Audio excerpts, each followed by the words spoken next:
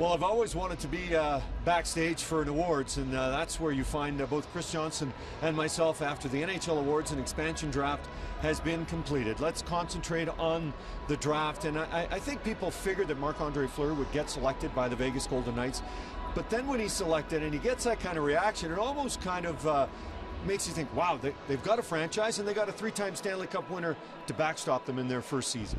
A real memorable moment from the night, actually, is seeing him walk out from behind the stage wearing the new jersey that was just unveiled yesterday.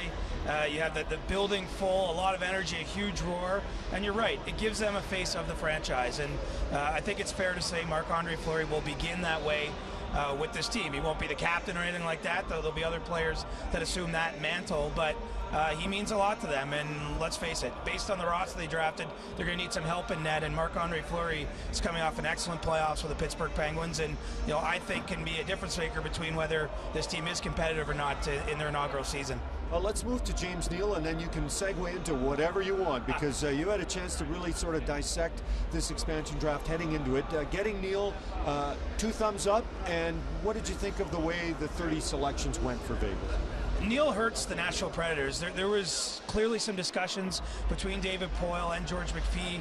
In fact, every day this week, I'm told, they talked, and David Poile was attempting to make one of the trades to keep Vegas from taking Neal, but felt that the price was going to be too much. And James Neal is the most dynamic scorer, certainly, that Vegas is starting with as we're sitting here right now. I still expect a bunch of trades to come here, so maybe some moving parts still for the Golden Knights, but he's a real coup. He's heading into his free agent season, his last year under contract, so he can be moved again potentially at the trade deadline for future assets for Vegas, but also gives them that star power and scoring on the wing. And I think it's a little bit more when Vegas started this they thought they would get.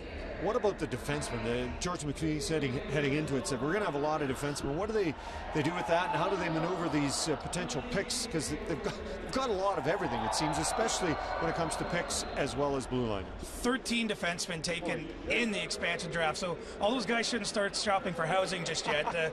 Clearly, those are the types of players that will now be flipped as soon as Thursday morning. I'm told that there are trades lined up. Nothing's been completed in terms of a trade call with the league, but at 8 a.m. Eastern time on Thursday, those conversations will start happening. Probably see some more picks added to Vegas, and I think what's really impressive, and clearly their strategy here, is they're walking away with 12 picks in Friday's and Saturday's draft this weekend, 3 of them in the top 15 as we're talking right now, and clearly that's how they're going to build the foundation of this team over time, is adding high-level prospects in the 17 draft, but also 18, 19, and even a 2020 pick acquired in this process. Well, I'm glad he explained that, and I didn't. Chris, great job in Las Vegas over the last few days.